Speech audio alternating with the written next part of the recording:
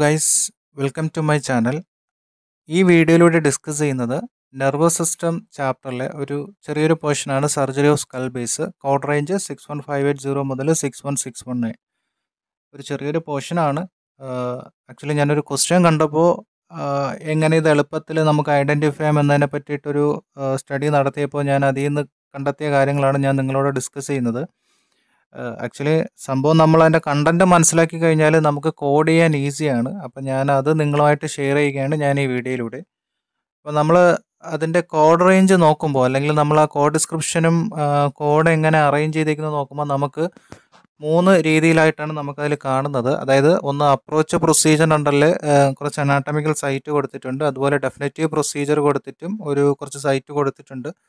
Then finally repair or reconstruction എന്നുള്ള പ്രൊസീജിയറിൽ അത് അവസാനിക്കുന്നുണ്ട്. ഇങ്ങനെയാണ് സർജറി ഓഫ് സ്കൽ ബേസ് നമ്മൾ CPT ടെക്സ്റ്റ് ബുക്കിൽ അല്ലെങ്കിൽ കോഡ് ബുക്കിൽ അറേഞ്ച് ചെയ്തിരിക്കുന്നത്. അപ്പോൾ ഇതിൽ ആക്ച്വലി സംഭവം പ്രത്യേകിച്ച് ഒന്നുമില്ല. സ്കൽ ബേസ്, നമ്മുടെ സ്കള്ള്, നമ്മൾ ക്രേനിയത്തിൻ്റെ ഒരു സ്ട്രക്ചർ, ഫോസ എന്ന് പറഞ്ഞാൽ ഡിപ്രഷനാണ്. ആക്ച്വലി ഞാൻ ഒരു അനാട്ടമിക്കൽ പിക്ചർ കാണുമ്പോൾ നിങ്ങൾക്ക് കുറച്ചും കൂടെ ഐഡിയ കിട്ടും. കണ്ടോ, നമ്മുടെ ഹെഡിൻ്റെ ഒരു ക്യാപ്പ് എന്ന് വേണമെങ്കിൽ നമുക്ക് പറയാം. നമ്മൾ ക്യാപ്പ് വയ്ക്കുന്ന പോർഷൻ ആണ്, അതിൻ്റെ ഒരു ഏരിയ അനാട്ടമിയാണ് ഇവിടെ തന്നിരിക്കുന്നത്. അതിൽ ഓൾറെഡി നമ്മൾ നേരത്തെ കണ്ട ടേംസ് നമുക്ക് കാണാൻ പറ്റും. That is cranial ഫോസയിൽ anterior cranial four, middle cranial four and posterior cranial four. അപ്പോൾ ഈ പോർഷനിലുള്ള എന്തെങ്കിലും പ്രോബ്ലം, ആ പ്രോബ്ലം എന്താണെന്ന് നമുക്ക് ഡിസ്കസ് ചെയ്യാം. അപ്പം ഇവിടെ നമ്മൾ സർജറി ചെയ്യുന്ന ഒരു സെക്ഷനാണ് നമ്മൾ അവിടെ കണ്ടത്. അപ്പം നോക്കിക്കേ, ആൻറ്റീരിയർ ക്രേനിയൽ ഫോസയ്ക്ക് സെപ്പറേറ്റ് കോഡുണ്ട്, അതുപോലെ middle cranial ഫോസയ്ക്ക് separate കോഡുണ്ട്, posterior cranial ഫോസയ്ക്ക് separate കോഡുണ്ട്. പിന്നെ നിങ്ങൾ ലെഫ്റ്റ് സൈഡിൽ കാണുന്ന ബോൺസ്, ഫ്രോണ്ടൽ, എത്തമോഡ്, സ്പീനോഡ്, ടെമ്പറൽ, പരേറ്റൽ, ഓസിപ്പിറ്റൽ, അത് നിങ്ങൾ ഓൾറെഡി ഫെമിലിയർ ആണ്. പക്ഷെ നിങ്ങൾ ഇത് ഫെമിലിയർ ആയിരിക്കത്തില്ല. അതുകൊണ്ടാണ് ഞാൻ ജസ്റ്റ് ഒരു അനാട്ടമിക്കൽ പിക്ചർ തന്നിട്ട് നിങ്ങൾക്ക് ഞാനത് എക്സ്പ്ലെയിൻ ചെയ്ത് തന്നത്. പ്രത്യേകിച്ച് ഒന്നുമില്ല, നമ്മുടെ സ്കൽ ബോൺസിൻ്റെ പേരുകൾ തന്നെയാണ്. ഇതിപ്പം ഡിപ്രഷൻ ആണല്ലോ, അപ്പം നമ്മൾ ക്യാപ്പ് വയ്ക്കുന്ന പോർഷനാണ് ഇവിടെ തന്നിരിക്കുന്നത്. നിങ്ങൾ ജസ്റ്റ് ഒരു അനാട്ടമി അല്ലെങ്കിൽ എന്ത് പഠിച്ചാലും നിങ്ങൾ അനാട്ടമി നിങ്ങൾ എന്ത് ചെയ്യണം, നന്നായിട്ട് മനസ്സിലാക്കിയതിന് ശേഷം നിങ്ങൾ പോയി കഴിഞ്ഞാൽ നിങ്ങൾക്ക് ആ ഏരിയ കുറച്ചും കൂടെ ക്ലിയർ ആവും. ഓക്കെ, ഇനി നമുക്ക് ഓരോന്ന് നോക്കാം. സർജറി ഓഫ് സ്കൽ ബേസ് ഞാൻ എക്സ്ട്രാ ഒന്നും ആഡ് ചെയ്തിട്ടില്ല, ടെക്സ്റ്റ് ബുക്കിൽ നിന്ന് തന്നെ മൊത്തം കോപ്പി ചെയ്തിട്ടേ ഉള്ളൂ.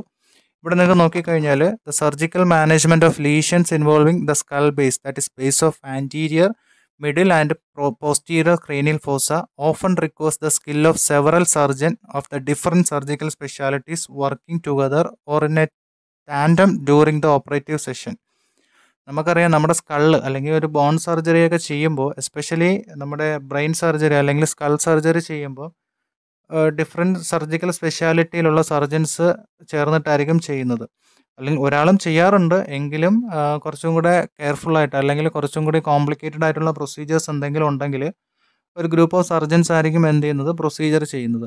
അപ്പം ഓരോരുത്തർക്കും ഓരോ സ്കില്ലുണ്ടായിരിക്കും. അപ്പം ഇവിടെ നമുക്ക് പറയുന്നത് സ്കൾ ബേസിൽ, അതായത് നമ്മുടെ സ്കള്ളിൽ ലീഷ്യൻസ് എന്ന് പറയുമ്പോൾ പ്രത്യേകിച്ച് ജസ്റ്റ് എന്തെങ്കിലും വൂണ്ടോ അല്ലെങ്കിൽ എന്തെങ്കിലും അൾസറോ അല്ലെങ്കിൽ എന്തെങ്കിലും അബ്നോർമാലിറ്റിയോ അത് റിമൂവ് ചെയ്ത് കളയാൻ വേണ്ടിയിട്ടുള്ള ഒരു പ്രൊസീജിയറാണ് നമ്മളിവിടെ ചെയ്യുന്നത്.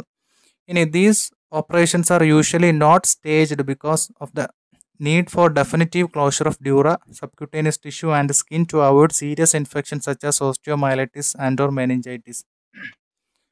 അതായത് ഈ ബ്രെയിൻ സർജറി ഒന്നും സ്റ്റേജ്ഡ് ആയിട്ടുള്ളൊരു പ്രൊസീജിയർ അല്ല മിക്കവാറും. അതായത് പെട്ടെന്ന് തന്നെ സർജറി ചെയ്ത് കഴിഞ്ഞാൽ അത് ക്ലോസ് ചെയ്യണം, അല്ലെങ്കിൽ ഇൻഫെക്ഷൻസ് വരാനുള്ള സാധ്യതയുണ്ട്. കാരണം അറിയാലോ, ബ്രെയിൻ എന്ന് പറഞ്ഞാൽ അത്രയും പ്രൊട്ടക്റ്റ് ചെയ്തിട്ട് വേണം സർജറി ചെയ്യാനും അല്ലെങ്കിൽ ഇൻഫെക്ഷൻ വരാതെ നോക്കാനും. അപ്പം ഇത് ജസ്റ്റ് ഒരു എന്താ സംഭവം, അല്ലെങ്കിൽ സ്കൽ ബേസിൽ എന്ത് സർജറിയാണ് ചെയ്യുന്നതിനുള്ള ഒരു ജസ്റ്റ് ഒരു ഐഡിയ ആണ് നിങ്ങൾ CPT കോഡ് ബുക്കിൽ തന്നേക്കുന്നത്.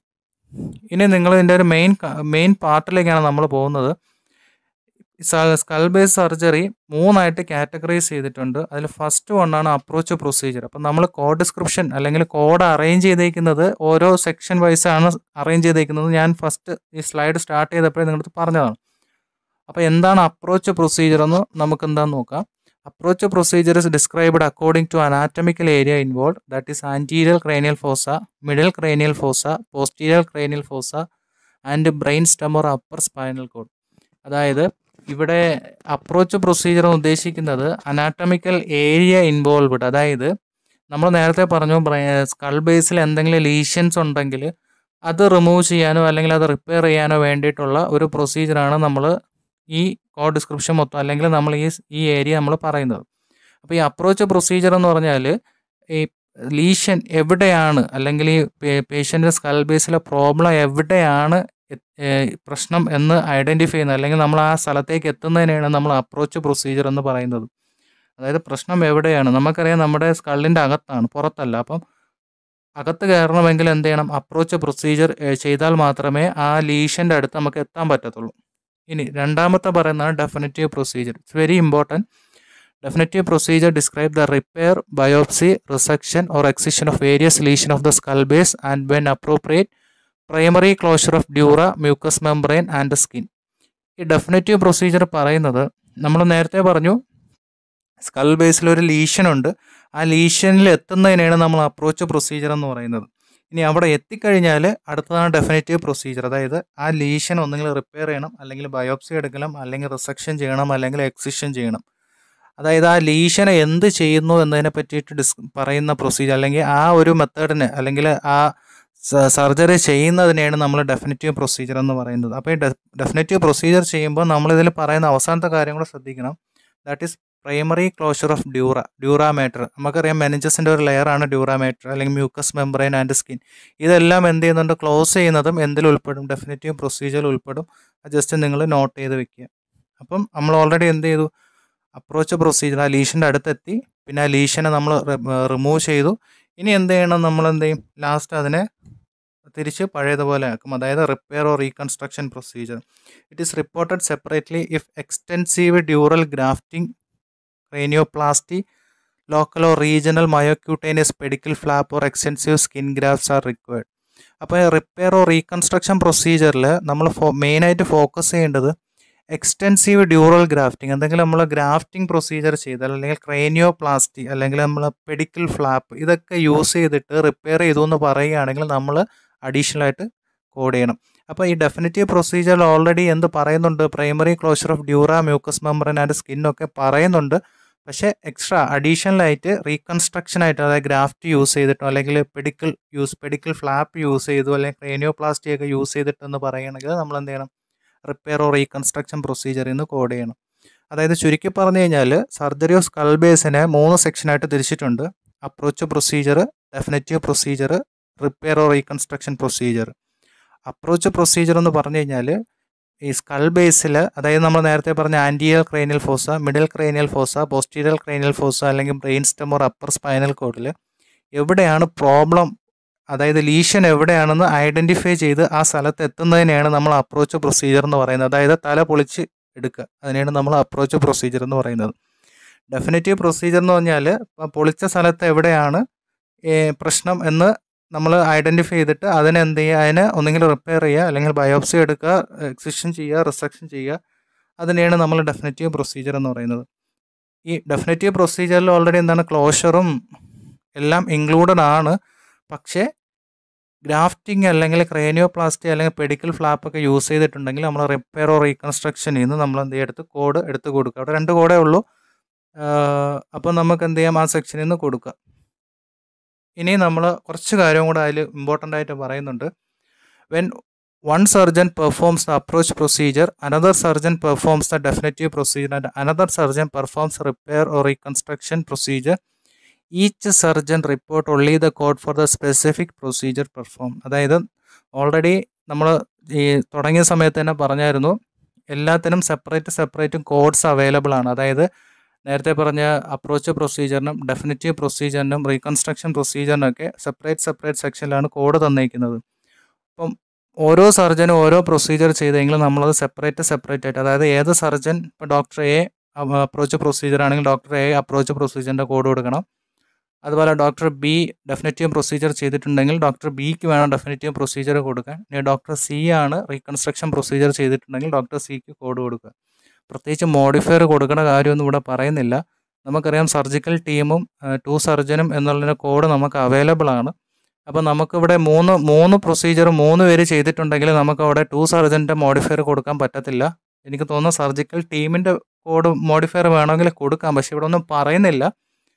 അപ്പം നമുക്ക് അങ്ങനെ ക്വസ്റ്റ്യൻ വരില്ല എന്ന് വിചാരിക്കാം. എനിക്കും ഒരു ഡൗട്ടുണ്ട്. അപ്പം നമുക്കത് ക്ലിയർ ചെയ്യാൻ നോക്കാം.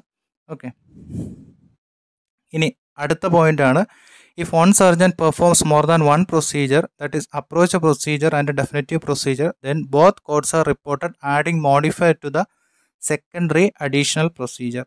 അതായത് ഒരു സർജൻ തന്നെ ഒന്നിൽ കൂടുതൽ പ്രൊസീജിയർ ചെയ്തെങ്കിൽ നമുക്കവിടെ 51 മോഡിഫയർ ആഡ് ചെയ്യാൻ നമുക്ക് ഈ സെക്ഷനിൽ തന്നെ പറയുന്നുണ്ട്. അപ്പോൾ നമ്മളത് അതുപോലെ ഫോളോ ചെയ്യുക. ഒരു സർജനാണ് ഒന്നിൽ കൂടുതൽ പ്രൊസീജിയർ ചെയ്തിട്ടുണ്ടെങ്കിൽ നമുക്ക് എന്ത് ചെയ്യാം, മോഡിഫയർ 51 കൊടുക്കാം. അപ്പം നമ്മൾ ഓൾറെഡി ഞാൻ ഈ വീഡിയോയിലൂടെ ഡിസ്കസ് ചെയ്യുന്നത് മോഡിഫയർ 51 വരുന്നത് സെയിം അനാറ്റമിക്കൽ സൈറ്റിൽ ഡിഫറൻറ്റ് പ്രൊസീജിയർ ചെയ്ത് കഴിഞ്ഞാൽ നമുക്ക് മോഡിഫയർ 51 ആഡ് ചെയ്യാമെന്നാണ്. അതായത് 2 സർജറിയും കൊടുക്കുക, എന്നിട്ട് മോഡിഫയർ 51 ആഡ് ചെയ്യുക. സെയിം പ്രോസസ്സ് തന്നെ ഇവിടെയും വരുന്നത്. നമ്മൾ അപ്രോച്ച് പ്രൊസീജിയറും ഡെഫിനിറ്റീവ് പ്രൊസീജിയറും ചെയ്യുന്നത് ഒരേ അനാറ്റമിക്കൽ സൈറ്റിലാണ്. അതുകൊണ്ട് നമുക്ക് എന്ത് ചെയ്യാം, മോഡിഫയർ 51 അവിടെ ആഡ് ചെയ്യുന്നതിൽ തെറ്റൊന്നുമില്ല. അപ്പോൾ ഓൾറെഡി സെക്ഷനിൽ പറയുന്നത് കൊണ്ട് നമുക്ക് എന്ത് ചെയ്യാം, ധൈര്യമായിട്ട് നമുക്ക് എന്ത് ചെയ്യാം, ആഡ് ചെയ്യാം. അപ്പം ഇത് ഈ ഒരു ജനറൽ ഐഡിയ നമ്മൾ മനസ്സിൽ വെച്ചിട്ട് ഈ ഒരു സെക്ഷൻ കോഡ് ചെയ്ത് കഴിഞ്ഞാൽ നമുക്ക് ഈസി ആയിട്ട് കോഡ് ഐഡൻറ്റിഫൈ ചെയ്യാൻ പറ്റും. ഇനി അതിനു മുമ്പ് നമുക്ക് കുറച്ച് വ്യൂസ് ഉണ്ട്, അല്ലെങ്കിൽ നമ്മളൊരു ഈ സെക്ഷൻ കോഡ് ചെയ്യാൻ നേരത്തെ എന്തൊക്കെ കാര്യങ്ങളാണ് നമ്മുടെ ക്വസ്റ്റ്യനിൽ നിന്ന് ഐഡൻറ്റിഫൈ ചെയ്യേണ്ടത്. ഫസ്റ്റ് വണ്ണാണ് പ്രൊസീജിയർ എന്താണ്. അതായത് അപ്രോച്ച് പ്രൊസീജിയർ ആണോ, ഡെഫിനിറ്റീവ് പ്രൊസീജിയർ ആണോ, അല്ലെങ്കിൽ റിപ്പയറോ റീകൺസ്ട്രക്ഷൻ പ്രൊസീജിയർ ആണോ നമ്മൾ ഐഡൻറ്റിഫൈ ചെയ്യുക. ഞാൻ ഓൾറെഡി എന്തൊക്കെയാണെന്ന് ഞാൻ ഓൾറെഡി ഡിസ്കസ് ചെയ്ത് കഴിഞ്ഞതാണ്. ഇനി second thing, identify the anatomical location of the defect. അതായത് എവിടെ അനാറ്റമിക്കൽ ലൊക്കേഷൻ, എവിടെയാണ് ആ പ്രശ്നമുള്ളത്, അതായത് ലീഷൻ എവിടെയാണ് നമ്മൾ എന്ത് ചെയ്യണം, ഐഡൻറ്റിഫൈ ചെയ്യണം.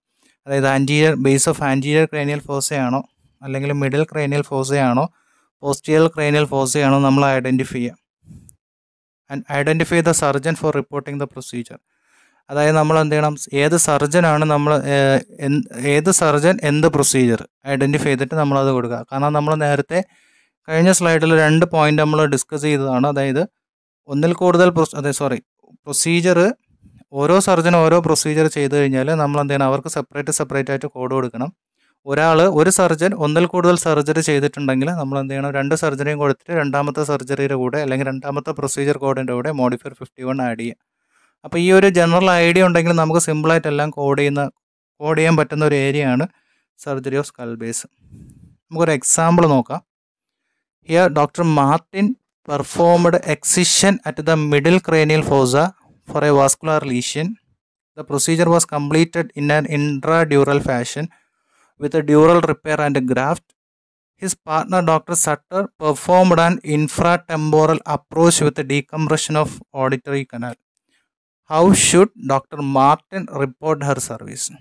അപ്പം ഇവിടെ പറയുന്നത് Martin excision of middle cranial four four A vascular lesion. അപ്പം ഇവിടെ നമുക്ക് അനാറ്റമിക്കൽ സൈറ്റ് ഐഡൻറ്റിഫൈ ചെയ്ത് മിഡിൽ ക്രേനിയൽ ഫോസയാണ്, അവിടെയാണ് ഒരു വാസ്കുലർ ലീഷൻ ഉള്ളത്. അപ്പം മാർട്ടിൻ എന്ത് ചെയ്തു, അത് എക്സിഷൻ ചെയ്ത് കളഞ്ഞു. ഇനി this procedure was completed in intradural fashion with dural repair and graft. അപ്പോൾ ഇതെന്താണ്, ഒരു റിപ്പയറും ഗ്രാഫ്റ്റും ഒക്കെ ചെയ്തു എന്ന് പറയുന്നുണ്ട്. ഇനി അടുത്ത, his partner doctor shutter performed an ഇൻഫ്രാടെമ്പോറൽ approach with decompression of the auditory canal. അപ്പം ഡോക്ടർ സട്ടർ എന്തെന്ന് വെച്ചാൽ ഒരു അപ്രോച്ച് പ്രൊസീജിയർ അവിടെ ചെയ്തിട്ടുണ്ട്. നമ്മുടെ ചോദിച്ചേക്കുന്നത് മാർട്ടിൻ്റെ സർവീസാണ് ചോദിച്ചേക്കുന്നത്, ഡോക്ടർ മാർട്ടിൻ്റെ. അപ്പം നമുക്ക് ഓൾറെഡി മനസ്സിലാവും ഡോക്ടർ മാർട്ടിൻ ചെയ്തേക്കുന്നത് വാസ്കുലർ ലീഷൻ റിമൂവ് ചെയ്തു. അതെ, മിഡിൽ ക്രേനിയൽ ഫോസയിൽ നിന്ന് വാസ്കുലർ ലീഷൻ റിമൂവ് ചെയ്തു എന്നാണ് പറയുന്നത്. ഇനി ഇവിടെ this procedure was completed in an intradural fashion with dural repair and graft. ഇവിടെ ഗ്രാഫ്റ്റ് യൂസ് ചെയ്തു എന്നൊക്കെ പറയുന്നുണ്ട്, പക്ഷേ ഇത് ആരാണ് ചെയ്തതെന്ന് നമുക്കും വലിയ ക്ലാരിറ്റി ഒന്നും ഇതിൻ്റെ അകത്ത് പറയുന്നില്ല. അപ്പം നമ്മൾ ഫോക്കസ് ചെയ്യേണ്ടത് ഫസ്റ്റ് ലൈനിൽ എക്സിഷനാണ് പറയുന്നത്. പിന്നെ അപ്രോച്ച് പ്രൊസീജിയർ ചെയ്തേക്കുന്നത് ഡോക്ടർ സട്ടറാണ്. ഓക്കെ, അപ്പോൾ നമുക്ക് ഈ ഓപ്ഷനിൽ നിന്ന് തന്നെ നമുക്ക് പെട്ടെന്ന് 2 ഓപ്ഷൻ എലിമിനേറ്റ് ചെയ്ത് കളയാൻ പറ്റും. കാരണം നമുക്കറിയാം 51 ആഡ് ചെയ്യുന്നത് എപ്പോഴാണ്, ഒരു സർജൻ ഒന്നിൽ കൂടുതൽ പ്രൊസീജിയർ ചെയ്യുമ്പോഴാണ് നമ്മൾ 51 ആഡ് ചെയ്യുന്നത്. അപ്പോൾ നമുക്ക് ഇവിടെ ഡോക്ടർ മാർട്ടിൻ്റെ കാര്യം മാത്രമേ ചോദിച്ചിട്ടുള്ളൂ, മാർട്ടിൻ എക്സിഷൻ മാത്രമേ ചെയ്തിട്ടുള്ളൂ. അപ്പോൾ നമുക്ക് എന്ത് ചെയ്യാം, ഓപ്ഷൻ എ ഡിലീറ്റ് ചെയ്യാം. ഇനി ഓപ്ഷൻ ബിയിൽ 2 സർജൻ 62, അപ്പോൾ നമുക്ക് എന്ത് ചെയ്യാം, ബിയും നമുക്ക് എന്ത് ചെയ്യാം, ഡിലീറ്റ് ചെയ്യാം. അപ്പോൾ നമുക്ക് സിയും ഡിയും വെച്ചിട്ട് നമുക്ക് നോക്കാം. അപ്പോൾ ഞാൻ ഓൾറെഡി കുറച്ച് സ്റ്റെപ്പുകൾ പറഞ്ഞിട്ടുണ്ട്, ഞാൻ ജസ്റ്റ് അത് നോട്ട് ചെയ്ത് പറഞ്ഞുതരാം. മാർട്ടിൻ ഡെഫിനിറ്റീവ് പ്രൊസീജിയറും സട്ടർ അപ്രോച്ച് പ്രൊസീജിയറാണ് പറഞ്ഞേക്കുന്നത്. അനാട്ടോമിക്കൽ ലൊക്കേഷൻ മിഡിൽ ക്രേനിയൽ ഫോസയാണ്. അപ്പോൾ നമുക്ക് ഓപ്ഷൻ സിയിൽ നിന്നും ഡിയിൽ നിന്നും നോക്കുമ്പോൾ നമുക്ക് ഓപ്ഷൻ സി കിട്ടും. ആൻസർ സി ആണ്, 61606. നിങ്ങൾ ആ കോഡ് ജസ്റ്റ് പോയി നോക്കുന്നത് ഡെഫിനിറ്റീവ് പ്രൊസീജിയറിൻ്റെ അണ്ടറിൽ നമ്മുടെ അനാട്ടമിക്കൽ സൈറ്റ് ആയിട്ടുള്ള മിഡിൽ ക്രേനിയൽ ഫോസ രണ്ടിൽ നോക്കുമ്പോൾ നിങ്ങൾക്ക് ഡയറക്റ്റ് ആയിട്ട് ആൻസർ കിട്ടും. ജസ്റ്റ് വായിച്ച് നോക്കുമ്പോൾ നമുക്ക് ക്വസ്റ്റ്യനുമായിട്ട് നിങ്ങളൊന്ന് മാച്ച് ചെയ്ത് നോക്കണം. അപ്പോൾ മാച്ച് ചെയ്ത് നോക്കുമ്പോൾ നമുക്കൊരു വാസ്കുലർ ലീഷൻ കിട്ടും, ഇൻഫ്രാ ടെമ്പോറൽ എന്നുള്ളൊരു ഏരിയ കിട്ടും, ഇൻട്രാ ഡ്യൂറൽ എല്ലാം നമുക്ക് എന്ത് ചെയ്യും, അതിൽ നിന്ന് തന്നെ കിട്ടും. ഇങ്ങനെയാണ് നമ്മൾ എന്ത് ചെയ്യേണ്ടത്, ഈ സെക്ഷൻ കോഡ് ചെയ്യേണ്ടത്. എനിക്ക് ആക്ച്വലി ഒരു ക്വസ്റ്റിനെ കിട്ടിയിട്ടുള്ളൂ. നിങ്ങളതിൽ എക്സ്ട്രാ ക്വസ്റ്റ്യൻ എന്തെങ്കിലും ഉണ്ടെങ്കിൽ കമൻറ്റ് ചെയ്യുക. ഓക്കെ, അപ്പം ഇതൊരു ഈസി ആയിട്ടുള്ളൊരു സെക്ഷൻ ആണെന്ന് ഞാൻ പറയുന്നില്ല. കാരണം നമ്മൾ ഡയറക്റ്റായിട്ട് എടുക്കുമ്പം പിന്നെ അതിൻ്റെ ഡിസ്ക്രിപ്ഷനൊക്കെ വായിച്ച് നോക്കുമ്പോൾ നമുക്കൊന്നും മനസ്സിലാവത്തില്ല. അപ്പം ഈ ഒരു മെത്തേഡ് അല്ലെങ്കിൽ ഈ ഒരു ടെക്നിക്ക് നിങ്ങൾ ഫോളോ ചെയ്ത് കഴിഞ്ഞാൽ നിങ്ങൾക്ക് ഈസി ആയിട്ട് ആൻസർ ചെയ്യാൻ പറ്റും. Okay guys, thank you. Thanks for watching my video.